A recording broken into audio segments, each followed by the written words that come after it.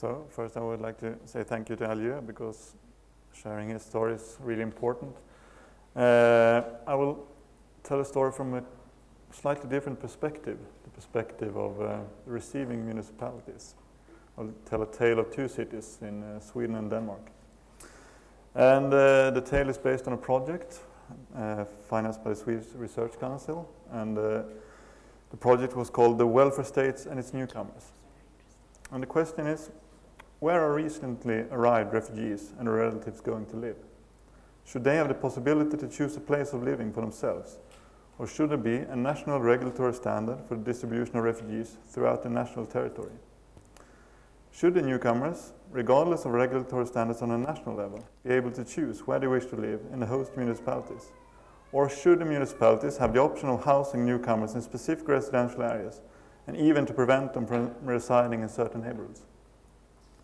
In each and every country that admits refugees, asylum seekers, and the next of kin, these are questions calling for an answer.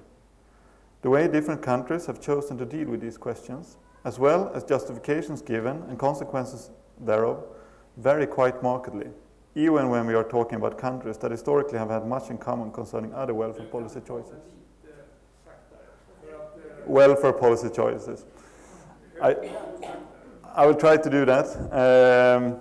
There will be coffee after my presentation, so I try to rush through it. But I will tell you that this variation is interesting, both because of the real consequences of the respective policies, and as an illustration of the underlying tensions that emerge when Western welfare states seek to manage their moral obligations towards vulnerable and oppressed human beings, but also their need for foreign labor and the challenges of rising social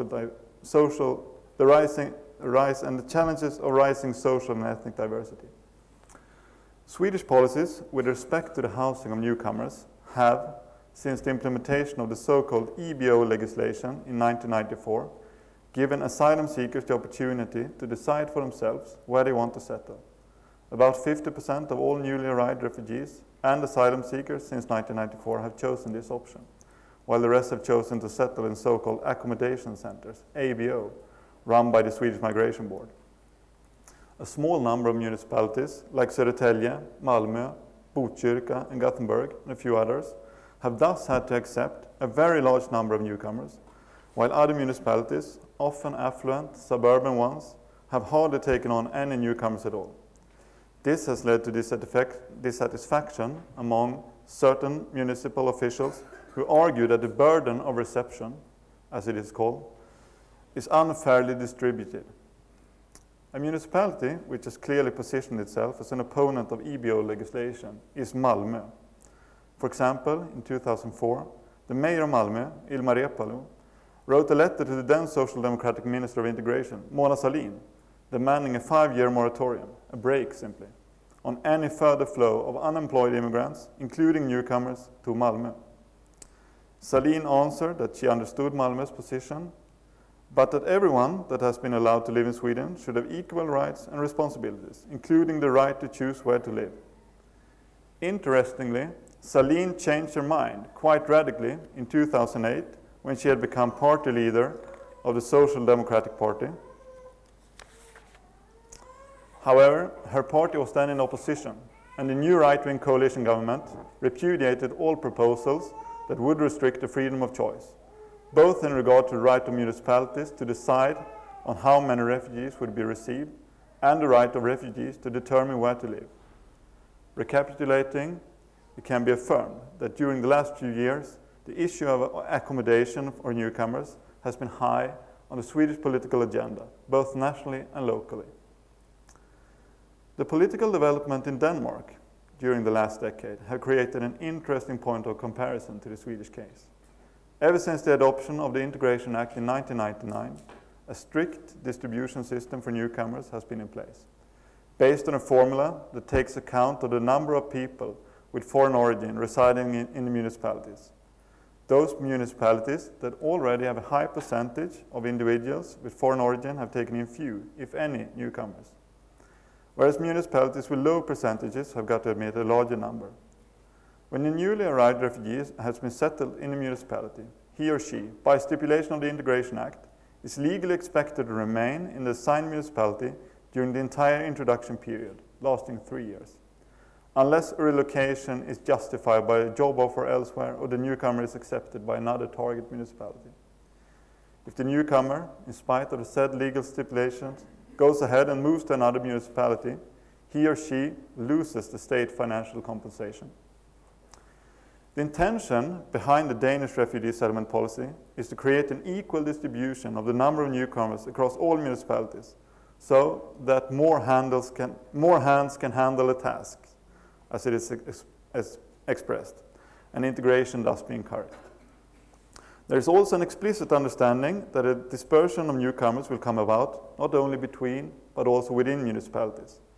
The fundamental tension between, on the one hand, the autonomy of the individual, and on the other, the interest of the community, has in other words been handled totally different in Denmark than in Sweden. Interestingly, the tangible hardening of Danish integration policies that we have observed during the last decade originates as far back as the early 1990s, when the social democratic mayors of West Copenhagen and Århus protested against what they saw as an unfair distribution of costs associated with national immigration policies.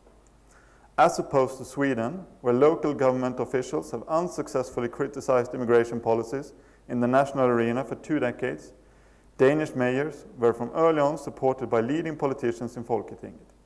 The links between the national and local political level have thus produced very different results on this issue in the 2 neighboring countries.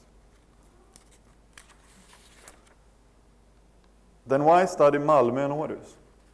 Well, one crucial reason is that the 2 cities resemble each other in a number of relevant ways. Both are old harbors and industrial cities with a population today hovering around 300,000 inhabitants. Both cities are also regional centers, but still being much smaller than the respective capitals, Stockholm and Copenhagen.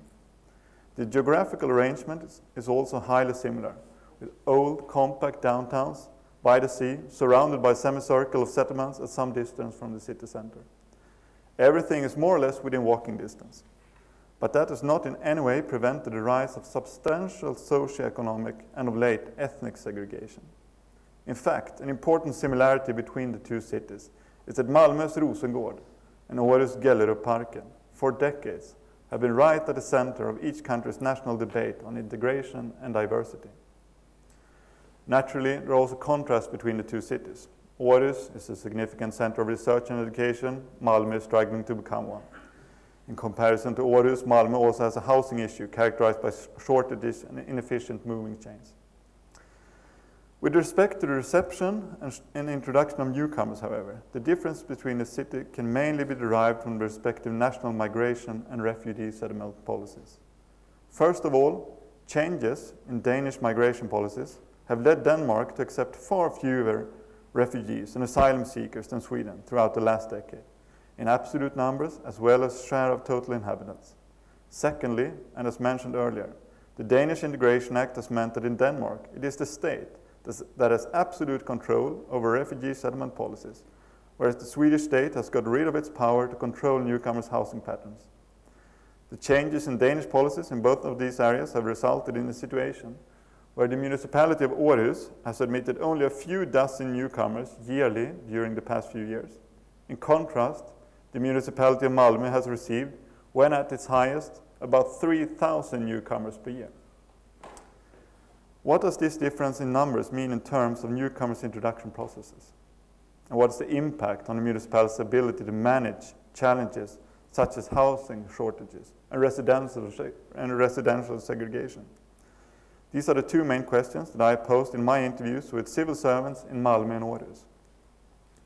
In Malmö, 2 factors are stressed as particularly important by the civil servants in terms of the introduction process. These are housing and the newcomer's psychic health. As one person put it, had we been able to manage psychic illness and housing, it would have made it easier, I think, to learn the language and thereby to integrate. In another interview I asked, will Malmö catch up? No, it will not happen. Not with the existing housing situation. If that doesn't work, a whole lot else doesn't work either. Now, I don't mean everything would be milk and honey if everyone had a place to live, but it would definitely make things easier. In many ways, it is a problem, particularly when combined with post-traumatic syndrome. Primary needs must be met before you can learn new things. If you don't have a place to live, you can't study. So of course, it is an issue. And even if you're hardened as an officer, it feels awful to get to know that a family is out in the street with 3 children and nowhere to go. How can these factors be confronted? With respect to psychic illness, Malmö started an introduction educational package geared specifically towards newcomers undergoing psychiatric treatment due to migration-related complications. In terms of housing, however, there's a widespread impression that Malmö cannot manage this issue locally, and that changes in national settlement policies are necessary in order to give Malmö some breathing space. A person working in Rosengård told me this. If some breathing space had been given to Rosengård for a few years, I think a lot could have been improved. The unceasing inflow of newcomers makes it very trying. EBO asks a lot of Malmö. Even if I'm in favor of people having the right to decide where to live, it takes a lot of effort. There are consequences for the families and above all for the children. Finally, one of the civil servants told me, well, of course they go for EBO. It's a thoroughly human choice. I think that everyone understands how they think. The problem is that when they find themselves in Malmö, there are no flats and not a whole lot of help available. When I've asked the same questions in Århus, the answers have centered more on problems in the past and problems that may arise in the future. There seems to be a consensus, at least among civil servants in Århus, that conditions at present are good and that the situation, from the perspective of the municipality, is under control. I asked a teacher at Danish for newcomers, you got 20 years of experience in teaching Danish for newcomers. If you were to go back and ponder over your own experiences, has it changed? And he told me it has changed a lot. An absolute turnabout. 20 years ago, language classes and the fight against unemployment were 2 sides of the same coin. We taught by and large unemployed people, about 95% of the participants. We focused on jobs and nothing else. It was the essential. That is not the case today, as 95% of our students have jobs. Another servant said, if the target group consists of newcomers from countries of war, it doesn't really matter how hard we try and how good the labor market is. In spite of things being, well, felt as under control in order, some worries clouded sky even there. I asked in some of the interviews a question like this: what is paradoxical for me when arriving in Århus is, on one hand, the picture or feeling, which I have come across here, that things are working well in terms of refugee reception. On the other hand, there is this Danish debate about ghettos and failed integration, which I find both uncompromising and high on the agenda. How can you make sense of this? One interview person said, well, you know, that is complex and a bit peculiar. I'm generalizing now, but some of those living in ghettos, say Gellerup, are people who have lived in Denmark for nearly 20 years. They have most likely been instructed in Danish, but have not been part of a more planned integration process. Old habits die hard, but I argue that through the work we do now, we shall not have such a large group of these people in Gellerup. But another servant said also something interesting. In the 70s, 80s, and 90s, we gave them cash and so parked them up. Some did not wish to learn Danish, and we made few demands. But you know, we had a meeting in the sports arena Globus 1 in Gellerup. Then a little boy said, see, I'm in a Danish hurry today. He said it in Århus dialect, but he does not think of himself as Danish. It is the others who are Danish. Taken as a whole, it is clear that the policy divergence at the national level has led to far-reaching consequences at the municipal level. Whereas Malmö accepts thousands of newly arrived refugees and immigrants every year, Århus receive about 20. Where newcomers to Malmö come from countries such as Iraq, Afghanistan, Somalia, and Syria, immigration to Århus is mainly labor migration from other EU countries. In Malmö, you are struck by a feeling of crisis in the reception of refugees, while in Århus, the feeling is that everything is under control, not least since public officials remember how it was before, during the 1990s, when the situation in Århus was much more like the situation in Malmö today. The question is if this means that the prerequisites for a successful refugee reception in Malmö would be fulfilled if Swedish refugee settlement policies would go back to the type of distribution philosophy that was tested during the so-called All of Sweden strategy, 1985 to 1994, or perhaps to a Danish model, with a nationally determined redistribution standard based on the share of immigrants in different municipalities. And would the breathing space in the reception of refugees help Malmö to deal with issues of residential segregation, unemployment, poverty, and crime? Judging from experiences in Århus, the answer is yes with regard to the organization of refugee reception and introduction, but no, in the short run at least, with regard to residential segregation and the problems that follow in its wake. The regulation of Danish refugee settlement policies, together with the toughening of migration policies in the last decade, have resulted in a very small number of direct arrivals being settled. The few newcomers who go directly to Århus get a well-organized reception with housing, language lessons, and an internship already set up, often on the date of arrival. On the other hand, Århus has not come any further than Malmö in terms of managing social and ethnic segregation, in spite of a housing market which hardly seems to be, as in Malmö, under severe pressure. Swedish migration policy, in a European perspective, is characterized by principles that are both more generous than most and more open to annual variations in reception. This variation would be difficult to handle within an approach like Denmark's, which focuses on publicly regulated refugee settlement policies. Given EBO legislation, the Swedish government can play the accordion, so to speak, making it possible to manage comparatively large shifts in the number of newcomers from one year to the next. As such, this policy harmonizes with the open philosophy that continues to impact Swedish migration and integration policies.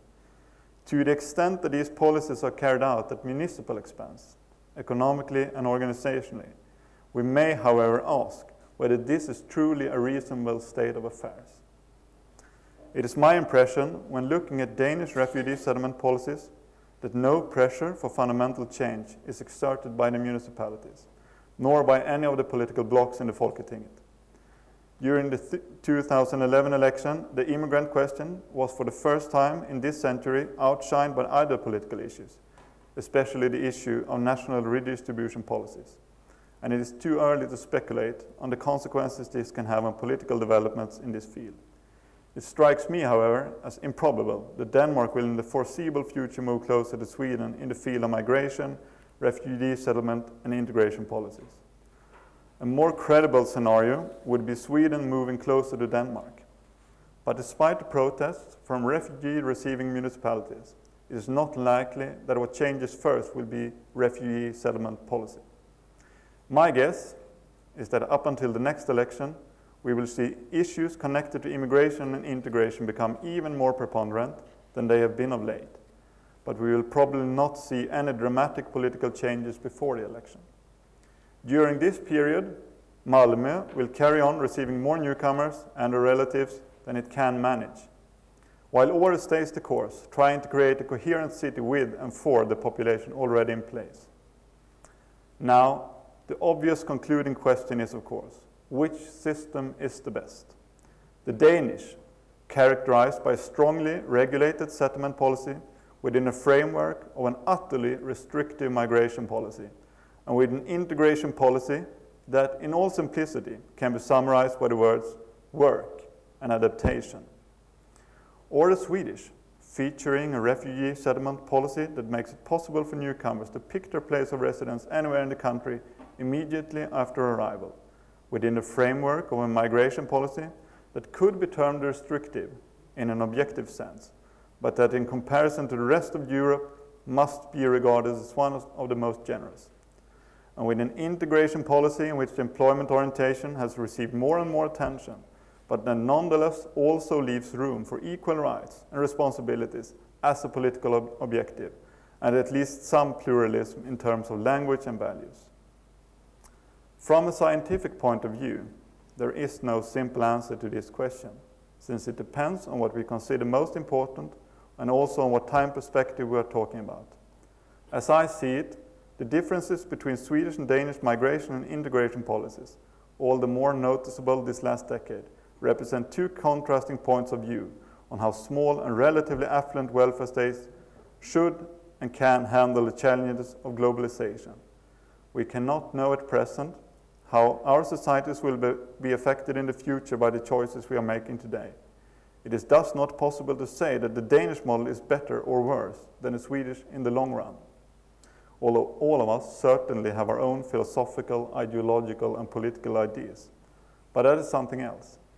That said, we should of course continue to pay attention to these issues and learn as we go from the experiences we make on both sides of Öresund.